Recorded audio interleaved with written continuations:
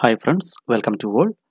In this video, we are going to discuss CCNA version 7 packet tracer activity. Configure a WPA2 enterprise WLAN on the WLC. Before coming to this activity, friends, if you like to get any CCNA project support or CCNA version 7 online classes, you can contact our team using our website. Link you will get from the description below. And also, if you like to get this type of technical videos in future, consider subscribing. And also don't forget to enable that bell icon near to the subscribe button so that you will get notification message whenever we upload a new video. Now coming back to our activity, here we can see our addressing table. Just we'll go through the objectives. In this activity, we will configure a new wireless LAN on a wireless LAN controller, that is WLC, including the VLAN interface that it will use. We will configure the wireless LAN to use a radius server and WPA2 enterprise to authenticate users. We will also configure the WLC to use an SNMP server. Here we can see those objectives. Configure a new VLAN interface on a WLC, that is wireless LAN controller. Then configure a new wireless LAN on a WLC. Configure a new scope on the WLC internal DHCP server. Then configure the WLC with SNMP settings. Then configure the WLC to use a radius server to authenticate WLAN users. Secure a wireless LAN with WPA2 enterprise. Then connect host to the new WLC. Here we can see the scenario. We have already configured and tested the WLC with an existing WLAN. We configured WPA2-PSK for that WLAN because it was to be used in a smaller business. We have been asked to configure and test a WLC topology that will be used in a larger enterprise. You know that WPA2-PSK does not scale well and is not appropriate to use in an enterprise network. This new topology will use a radius server and a WPA2 enterprise to authenticate wireless LAN users. This allows administration of the user accounts from a central location and provides enhanced security and transparency because each account has its own username and password. In addition, user activity is logged on the server. In this lab, we will create a new VLAN interface. Use that interface to create a new wireless LAN and secure that wireless LAN with WPA2 enterprise. We will also configure the WLC to use the enterprise radius server to authenticate users. In addition, you will configure the WLC to use a SNMP server. We will go to the instructions. In part 1, create a new WLAN. Step 1, create a new VLAN interface. So each WLAN requires a virtual interface on the WLC. These interfaces are known as dynamic interfaces. The virtual interface is assigned a VLAN ID and the traffic that uses the interface will be tagged as a VLAN traffic. This is why connections between the APs, the WLC and the router are over trunk ports. For the traffic from multiple VLANs to be transported through the network, traffic for the WLAN VLANs must be trunked. Open the browser from the desktop of admin PC. Connect to the IP address of the WLC over HTTPS. Then log in with the username admin and password Cisco123.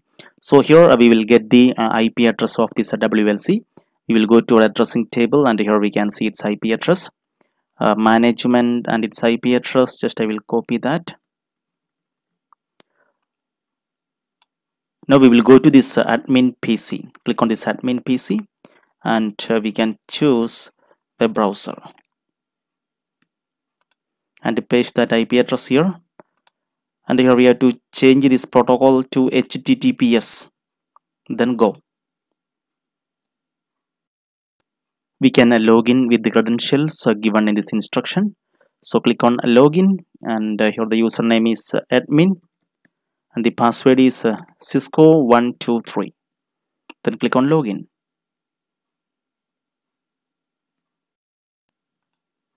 Then click the controller menu and then click interfaces. from the menu on the left. You will see the default virtual interface and the management interface to which you are connected.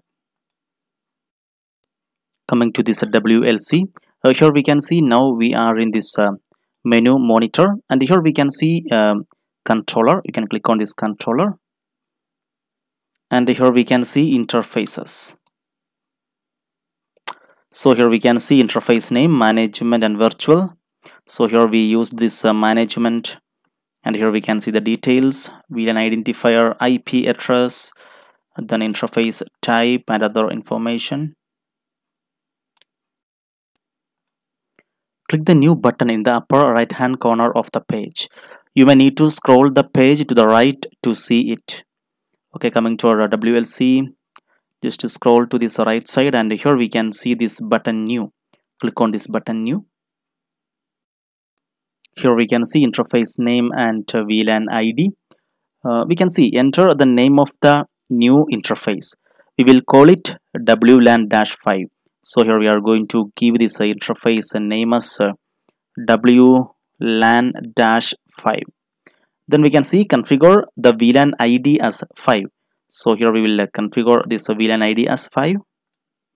This is the VLAN that will carry traffic for the WLAN that we create later. Click apply. This leads to a configuration screen for the VLAN interface. So here we can see the apply button. We have to click on this apply. And here we can see that the configuration window for this VLAN interface, right?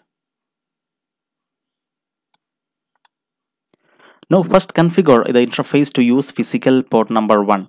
Multiple VLAN interfaces can use the same physical port because the physical interfaces are like dedicated trunk ports. So address the interface as follows.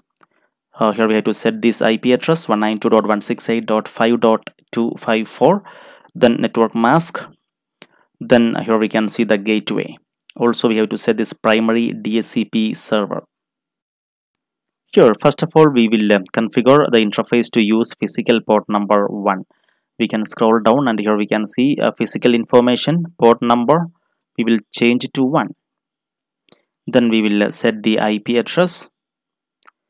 Here we can see the IP address 192.168.5.254. Then net mask 255.255.255.0, and here we can set the gateway 192.168.5.1,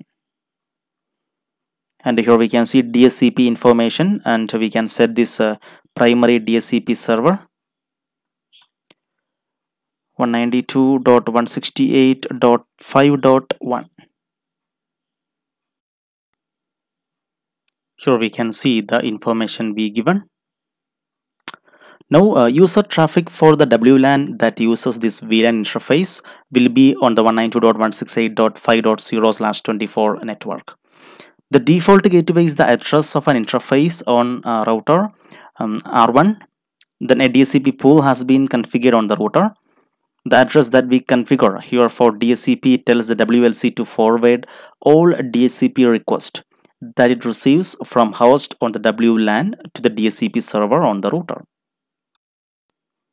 Yes, that's why we given this information here.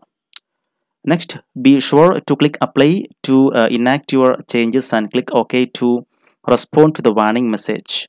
Click save configuration so that your configuration will be in effect when the WLC restarts.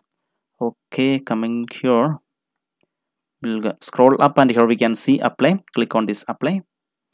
So changing the interface parameters causes the WLANs to be temporarily disabled, and this may result in loss of connectivity for some clients. Okay, we'll press OK. Now we will save our configuration.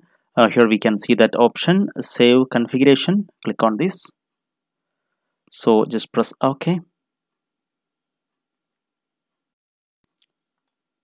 Now coming to step 2. Configure the WLC to use a radius server. WPA2 enterprises use an external radius server to authenticate WLAN users. Individual user accounts with unique usernames and passwords can be configured on the Radius server. Before the WLC can use the services of the Radius server, the WLs must be configured with the server address. Now coming to step 2, configure the WLC to use a Radius server.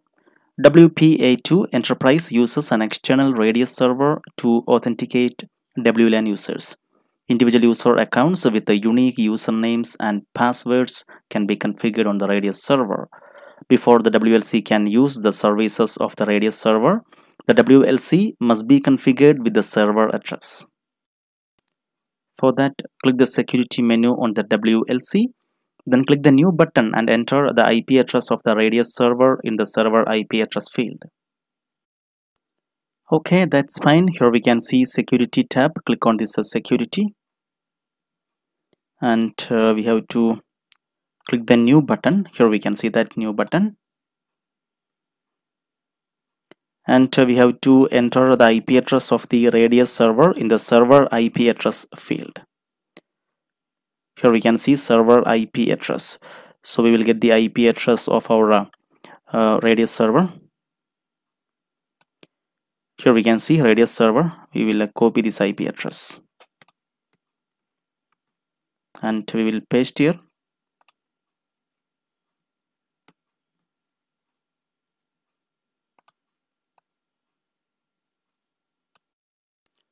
The Radius server will authenticate the WLC before it will allow the WLC to access the user account information that is on the server. This requires a shared secret value. Use Cisco 123. Then confirm the shared secret and click apply. So here we can see that a shared secret. We will give a Cisco 123. 123. Also we have to confirm that shared secret.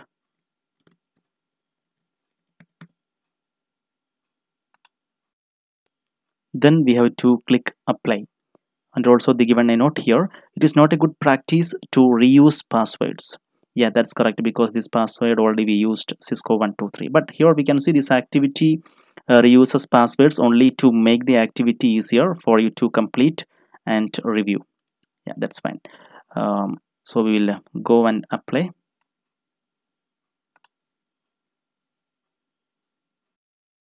And you just make sure that you are not going to reuse these passwords. Coming to step 3, create a new WLAN. Create a new WLAN. Use the newly created VLAN interface for the new WLAN. For that, click the WLANs entry in the menu bar. Locate the drop-down box in the upper right-hand corner of the WLANs screen. It will say create new. Click go to create a new WLAN. Okay, here we can see that WLANs. Click on this WLANs. And here we can see this create new drop down. Just to click on this go. Here we can see type, profile name, SSID and ID. So here enter the profile name of the new WLAN. Use the profile name floor 2 employees. Assign an SSID of SSID-5 to the WLAN. Change the ID drop down to 5. Host will need to use this SSID to join the network. When you are done, click apply to accept your settings. We will do that. Here in this profile name, we will give this floor to employees. Then SSID we will give SSID-5. Then we have to change the ID drop down to 5. Then we will click on apply.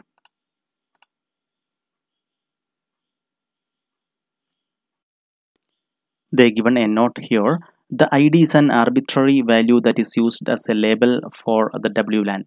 In this case, we configured it as 5 to be consistent with the VLAN for the WLAN. It could be any available value. Now click apply so that the settings go into effect. Okay, here we can see that apply. We will click on it. Now that the WLAN has been created, you can configure features of the network. Click Enabled to make the WLAN functional. It is a common mistake to accidentally skip this step. Yes, here we can see that button. We have to click on this Enabled. Now choose the VLAN interface that will be used for the new WLAN. The WLC will use this interface for user traffic on the network. Click the drop-down box for interface/interface group G. Select the interface that we created in step 1. So here we can see that interface/interface group G. So here we can see we created WLAN-5. Then go to the Advanced tab, scroll to Flex Connect section of the interface. So here we can see Advanced option, and we will go to this Flex Connect.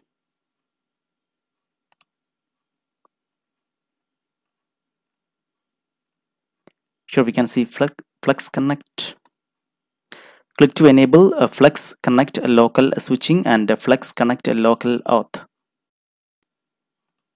Here we can see that Flex Connect local switching, you have to enable it.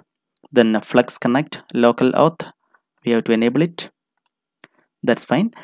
Then click Apply to enable the new WLAN. If you forget to do this, the WLAN will not operate. So we have to click on Apply.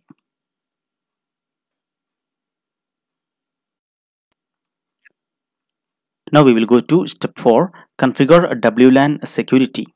Instead of WPA2 PSK, we will configure the new WLAN to use a WPA2 Enterprise. Then click the WLAN ID of the newly created WLAN to continue configuring it if necessary. Then click the Security tab. Then under the Layer 2 tab, select WPA plus WPA2 from the drop-down box. So already we are in this WLANs. Here we can see that. Otherwise you can see this window. We have to click on this WLAN ID 5, so that again we can go to this window, and here we have to go to this Security tab. Here you can see that. Then under this Layer 2, here we can see Layer 2 security. Here we have to choose this WPA plus WPA2. Okay, then under WPA plus WPA2 parameters, enable WPA2 policy. So here we can see WPA plus WPA2 parameters. We have to enable this WPA2 policy. Okay. Then click 802.1x under authentication key management. Here we can see that authentication key management. We will click on this 802.1x. Click on this enable. Then this tells the WLC to use the 802.1x protocol to authenticate users externally. Next is click the AAA servers tab. Open the drop down next to server 1 in the authentication servers column and select the server that we configured in step 2. Okay, we can do that. Here we can see AAA servers tab. Click on this AAA servers, and we can see under this authentication servers server 1, and we will click on this drop down, and here we can see that AAA server we configured 172.31.1.254. we have to choose this. Okay, click apply to enact this configuration. You have now configured the WLC to use the radius server to authenticate users that attempt to connect to the WLAN. We will do that. Here we can see apply, then click OK.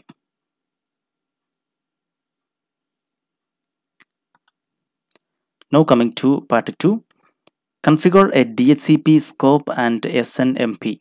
Step 1, configure a DHCP scope. The WLC offers its own internal DHCP server. Cisco recommends that the WLAN DHCP server not be used for high volume DHCP services, such as that are required by larger user WLANs. However, in smaller networks, The DHCP server can be used to provide IP addresses to labs that are connected to the wired management network. In this step, we will configure a DHCP scope on the WLC and use it to address lab-1. Should be connected to the WLC GUI from admin PC. Yeah, it's here. Click the controller menu and then click interfaces. What interfaces are present? We will go to this controller menu and then we have to click on these interfaces, and here we can see interface and names WLAN-5 management and virtual.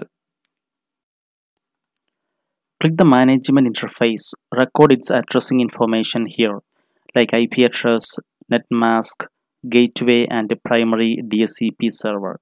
So we will click on this management and we can see this information. Here we can see its IP address 192.168.200.254. Then we can see net mask. Also we can see its gateway and primary DHCP server. We can see it's 0.0.0.0. We want the WLC to use its own DHCP server to provide addressing to devices on the wireless management network, such as lightweight APs. For this reason, enter the IP address of the WLC management interface as the primary DHCP server address. Then click Apply. Click OK to acknowledge any warning messages that appear.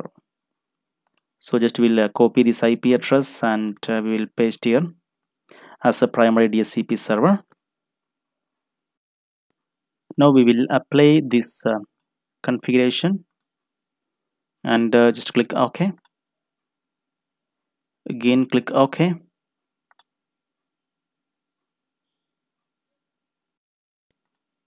In the left hand menu, expand the internal DHCP server section, then click a DHCP scope. So here we can see this internal DHCP server. Click on it and we can see DHCP scope. To create a DHCP scope, click the new button. So here we can see that new button. Click on it and we have to give the scope name. Name the scope wired management. Just I will copy this scope name and paste here. We will configure this DHCP scope to provide addresses to the wired infrastructure network that connects the admin PC, WLC-1 and lab-1. Click Apply to create the new DHCP scope. So here we have to click on Apply.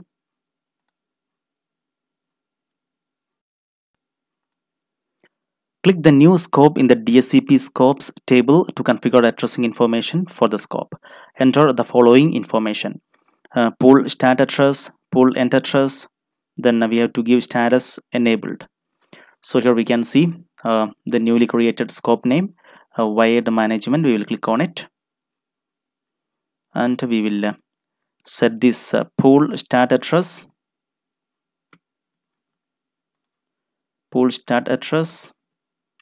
then pool end address,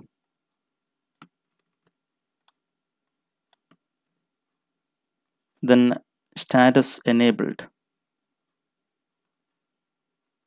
Here we can see status enabled. Then provide the values for network, netmask and default routers from the information you gathered in step 1C.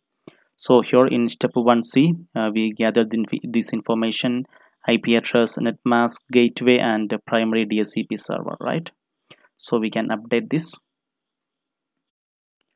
First is network. So network is 192.168.200.0. We can edit that here, 200.0. Then a net mask,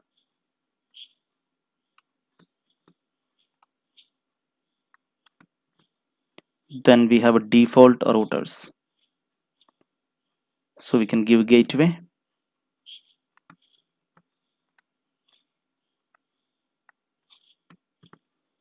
and here we can see DNS servers.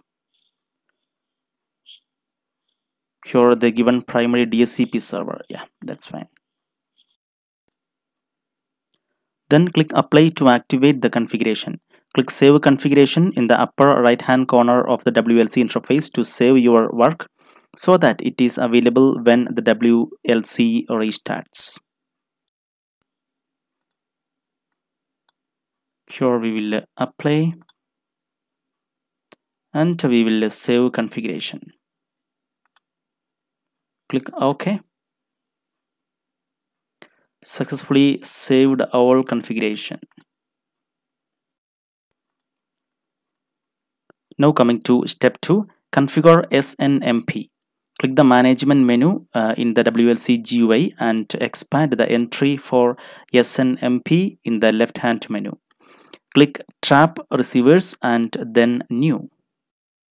Coming to our WLC, here we can see management,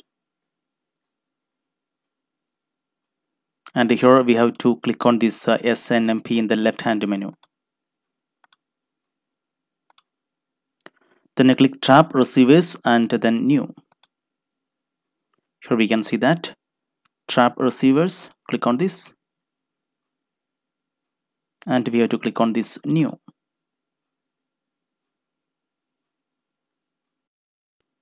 We have to update this community name, then IP address, then status. So here we can see enter the community string as WLAN underscore SNMP. Just I will copy and paste here.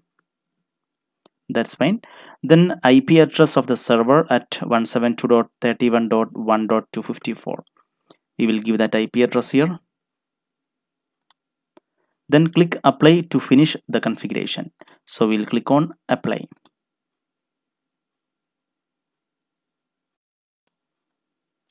Next we'll go to part 3, connect host to the network. Step 1, configure a host to connect to the enterprise network. In the packet tracer PC wireless client app, you must configure a WLAN profile in order to attach to a WPA2 enterprise WLAN.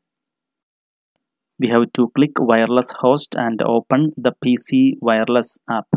So just we'll minimize this admin PC and here we can see our wireless host.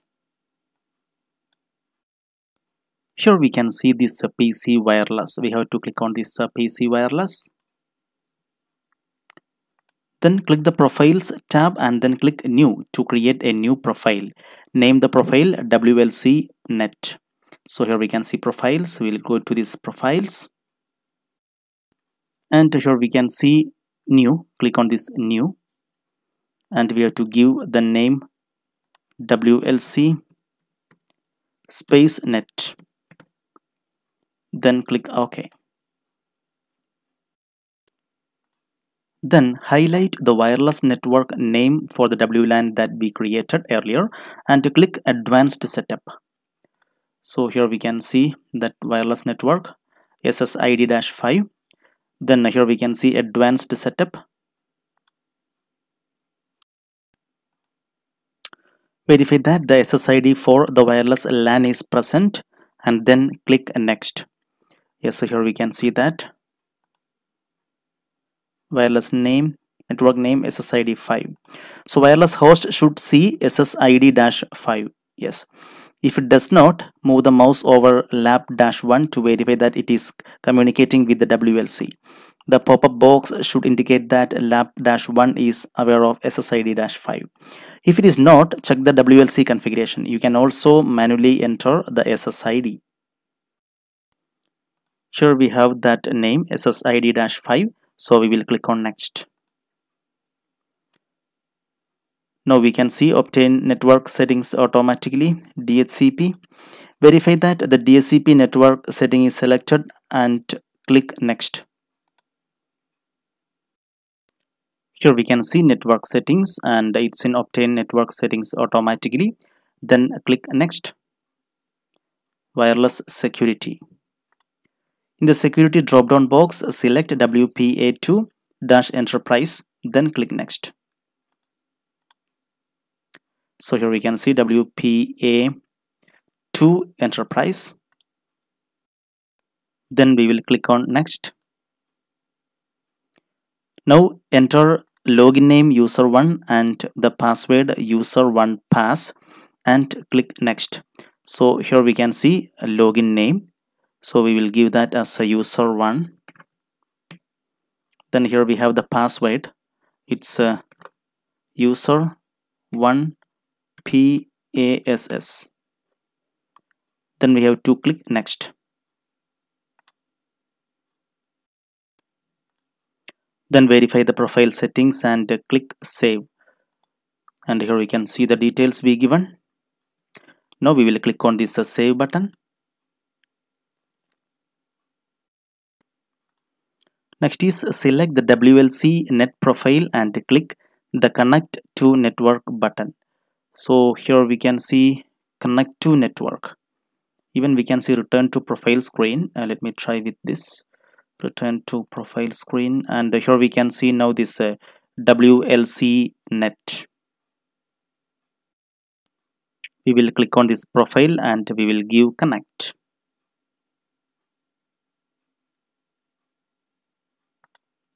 After a brief delay, you should see the wireless host connect to lab-1. You can click the fast forward time button to speed up the process if it seems to be taking too long. Here we can see our wireless host connected to this lab-1. Perfect. Confirm that wireless host has connected to the WLAN. Wireless host should receive an IP address from the DHCP server that is configured for host on R1. The address will be in the 192.168.5.0/24 network. You may need to click the fast forward time button, speed up the process. Okay, we will go to this wireless host. You can speed up this and go to wireless host. We will close this window. We can go to IP configuration, and here we can see IP address is from this subnet 5.0, and here we can see the IP address 192.168.5.3 subnet to mask. Then here we can see it's a default gateway. It's perfect. Coming to step 2, test connectivity. Close the PC wireless app, then open a command prompt and confirm that wireless host laptop has obtained an IP address from the WLAN network. So what network should the address be in? Explain. Yeah, already we have seen that this PC wireless host got the IP address from the subnet 192.168.5.0. Ping the default gateway SW1 and the radius server. Success indicates a full connectivity within this topology. We will go to our addressing table so that we can take the IP address of these devices. We'll go to wireless host, choose command prompt, and we can ping to its a default gateway. Then press enter, and here we can see we get the replies. Then we will ping to SW-1.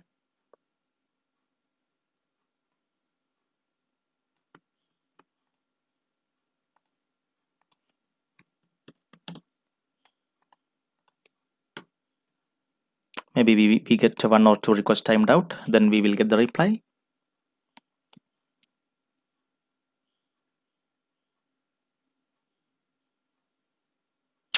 Yeah, it's working. Once more we can verify it. Just press up arrow from keyboard and again press enter, and we can see it succeeded. Then we will ping to this radius server. We'll copy this IP address. Then coming to wireless host, ping to radius server. Here is the IP address, and we get the replies. Right. So friends, in this video we discussed packet tracer activity, configure a WPA2 enterprise WLAN on the WLC.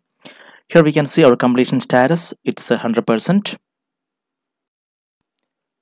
Now dear friends, if you have any doubt, any suggestions regarding this activity, please comment below, or you can contact our team using our website. And if you like our video, give a thumb and share with all your friends. Stay tuned. We will meet again with the next video. Thank you.